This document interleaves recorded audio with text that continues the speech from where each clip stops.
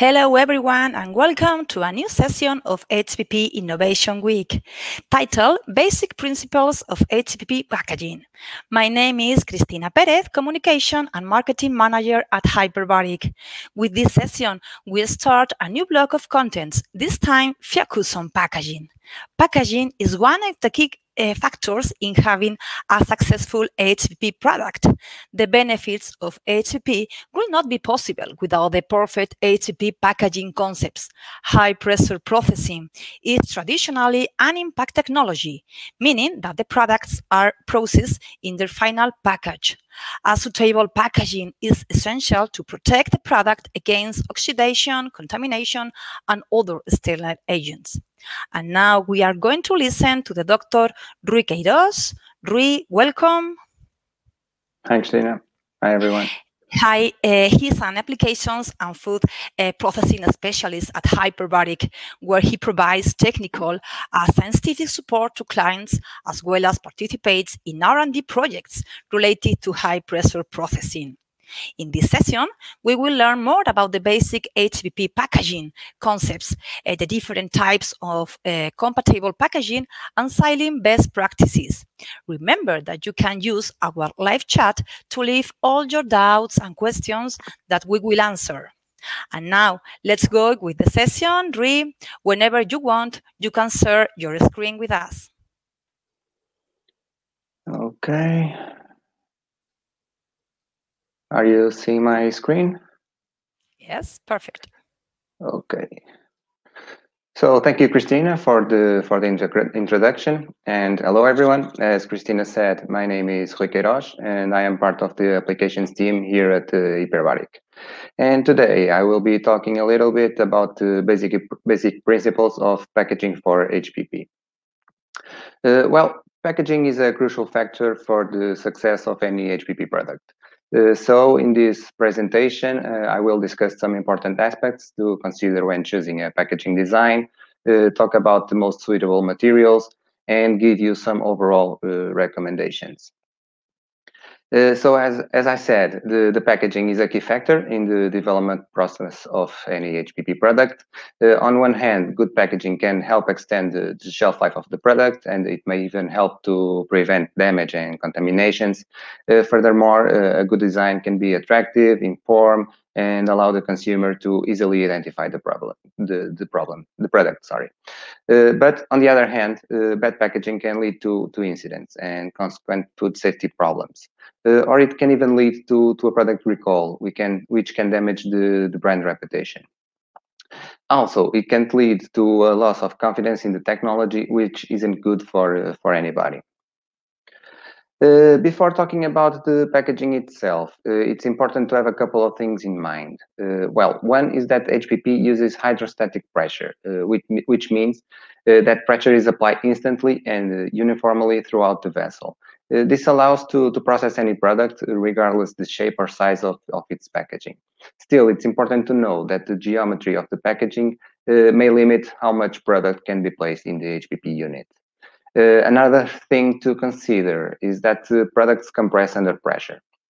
For instance, at 600 megapascal, water compresses about 50%, which means that its volume will decrease around 50% when under pressure. Then, upon decompression, it returns to its original volume. But this means that most products will reduce their volume under pressure, and that the packaging must be able to adjust to this volume reduction. Therefore, 15% should be the minimum compression value that packaging materials should withstand under pressure. And an additional 5 to 10% of compressibility is recommended to compensate for the collapse of the gas in the headspace. So in general, packaging for HPP must meet 3 conditions to withstand pressure and ensure product safety. 1, it must be flexible to resist the compression and volume reduction, so it cannot be rigid like glass. 2, it must be elastic, as it needs to recover its shape after decompression, which is usually not the case of metal. And another reason why metallic packaging is not recommended for HPP is that metal may scratch the inside of the high-pressure vessel and damage. The third condition is that the packaging must be waterproof. Well, because the pressure is transmitted using water. Therefore, carton packaging is also not suitable. So what is suitable for HPP? Well, most HPP packaging is based on plastic polymers, as these materials are flexible, so they can withstand pressure without breaking, elastic, so they recover their shape upon the release of pressure, and waterproof to prevent water from contacting the food product. So plastics are the most suitable material for HPP. In this table, we can see the most common plastics used for different types of packaging. The most common are PET, high-density polyethylene or polypropylene. And it is important to mention that current HPP commercial conditions, up to 600 megapascal and between 4 and 25 degrees Celsius, do not modify covalent bonds and thus do not affect the chemical structure of plastic polymers. Nonetheless, pressure can reduce the void spaces within the material structures and sometimes slightly improve the gas barrier properties of that material. Regarding the format, it is possible to use bottles, pouches, cups, trays, among many others. Although the packaging does not improve the HPP microbial inactivation, it can help slow down the microbial recovery during storage. This if the gas barrier properties are good enough. Starting with bottles, PET bottles are the most common choice. This is mostly due to its good mechanical properties, transparency, and having a good gas barrier. The PET bottle combined with a high-density polyethylene cap is usually a common and good combination. This is because both materials have a different compressibility, which provides a tighter seal. Also, the design of the bottle may influence its resistance to pressure, so it should have rounded corners, as these are subjected to less strain, and an inverted dome base also helps with pressure resistance.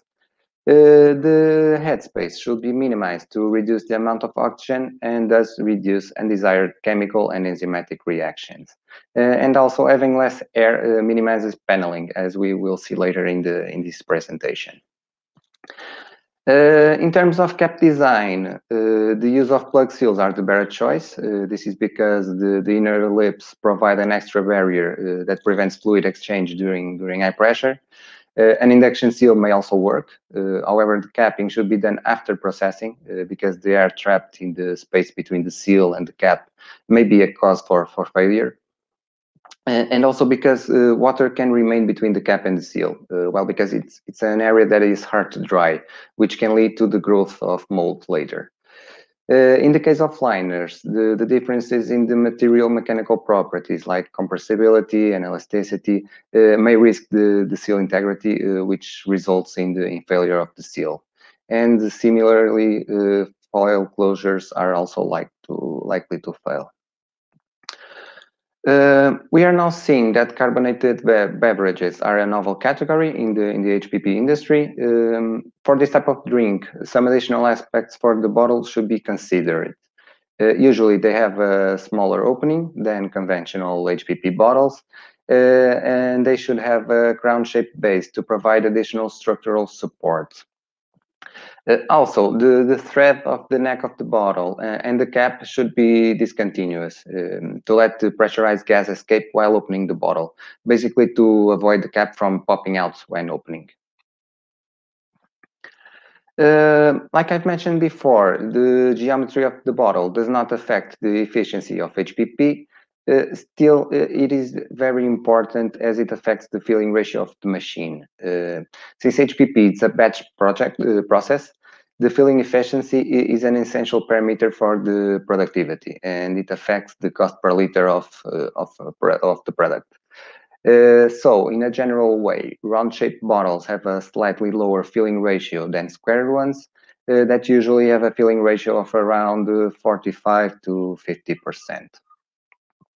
Other shapes may also be used, such as hexagonal bottles, for example, that slightly improve the filling ratio of the vessel. Bottles can even be designed specially to optimize the filling ratio, as you can see in the examples in the pictures on the right, reaching filling efficiencies up to 70%. Moving on to Topologies. This can be compatible with HPP and are broadly used, particularly for fruit and vegetable purees intended for infants. A sealing area of at least 5 millimeters is recommended for the lateral sides, while fittings must avoid creating air pockets and need to be rigid. Including a metal layer within the polymeric plastics may improve the gas barrier properties and also prevent light exposure. Although some laminated aluminum options may work for HPP, these are usually not recommended. This is because plastic and metal layers often compress and recover their shape at different rates, which may lead to delamination. So it is a better option to include it bonded in the plastic film. As for cups, they are a very popular type of packaging. However, they are one of the most challenging. The snap lids do not provide sufficient sealing to prevent water from entering the cup during HPP. So plastic film must be heat sealed to cover the container opening before processing. So the lid should be placed on the cup after HPP, similar to what I said for bottles with induction seals. Also similar to bottles, the cup should have rounded corners, as the pressure is better distributed throughout the cup when compared to sharp corners. Additionally, it is less likely that rounded corners puncture the film of adjacent cups during HPP or other handling operations. Rigid or semi-rigid cups may also be used for HPP, although the film should compensate for the lack of flexibility of the rigid container. Basically, you'll need a more flexible film. The cup should also have rigid sealing flanges with at least 5 millimeters, as this allows for a strong seal and slows down gas migration across the sealing area. Now let's talk about some common issues, and let's start with paneling. Paneling is a common problem that is triggered by the pressure difference between the inside and the outside of the bottle, and common causes of paneling include the migration of gas from the headspace into the liquid, the gas exchange between the outside and inside of the bottle, depletion of the headspace gas due to ongoing reactions such as oxidation, and the condensation of the vapor phase after cooling hot-filled beverages. So, to mention some potential solutions, the addition of nitrogen removes oxygen and increases internal pressure, which allows to achieve an equilibrium between the inside and outside. Also, increasing the thickness of the bottle wall may reduce paneling, but it's not always effective. Alternatively, including some circular ridges or ribs along the bottle may improve resistance to paneling. One of the most common issues in cups is the excessive amount of gas present in the packaging. In these cases, the total amount of gas must be considered. I mean, both the gas in the headspace and the gas trapped in the product. As I said before, gas is highly compressible, which leads to a big volume reduction under pressure. So when there is too much gas, the stress on the packaging will be higher, which often leads to packaging or seal failure. Well, and this is the most direct problem because there are some secondary issues when the packaging has too much gas. Namely, cycles are slower and there is an increased wear of the machine parts. This is because the high pressure pumps need to work more to compress the air. And also the filling ratio of the vessel decreases. And all of this leads to an overall lower productivity. As we have seen, gas trapped within the food structure compresses with pressure and expands during decompression. Usually, when the gas expands, it migrates very quickly from the product to the headspace, and so changing the texture and volume of the product. This big compression and decompression also often results in severe deformation of the packaging and the appearance of wrinkles. Other effects caused by the expansion of gas include the delamination of the packaging, the formation of blisters or bubbles, and what is common also is the appearance of white spots in both the packaging and the product. Still, if no major packaging issues occur, these white spots may eventually disappear once the remaining gas in the product migrates into the headspace. In addition to the white spots, a common issue is the formation of cavities in the more solid foods, such as sausages. The origin of the problem is the same. Gas trapped within the food structure compresses with pressure and expands during the compression, resulting in a hollow matrix. So in conclusion, it's not very good to have high amounts of air in packaging for HPP, regardless the food product. With this, I end this presentation that I hope that you have enjoyed. If you have any questions about HPP packaging or any other application, feel free to contact us through the email apps@hiperbaric.com. And thank you for the attention. Thank you, Rui, for this great talk on packaging. I'm sure our viewers found it very interesting. Let's get started with the questions. I choose these 2 questions. Okay. First, what are the minimum and maximum amount of air recommended for a bottle of Oracap? Well, for a minimum, there isn't exactly a minimum. The less air you have is better. So if you have to put a minimum, 0. That would be perfect. So as a general rule, the less air you have, the better for any kind of product or packaging. For the maximum, for bottles or cups, usually if you go with 7 or 8% of headspace, you should have no problems, and it should work for most applications. Perfect, Rui. And finally, Rui, if the format or size of the packaging is changed, do the HPP conditions need to be adjusted? No, not really, because HPP uses hydrostatic pressure, which means that the pressure is applied equally and instantly throughout all the product, regardless its size or shape. So if you have certain HPP conditions for, let's say, 50 milliliter bottle, if you change it to 1 liter bottle, the H pressure conditions will be the same. You can even use the same cycle and place it 2 different sizes of bottles in the same cycle, that it won't affect the efficiency of HPP. So no, you don't need to adjust the conditions if you change the format size of the format of the size of the packaging, sorry.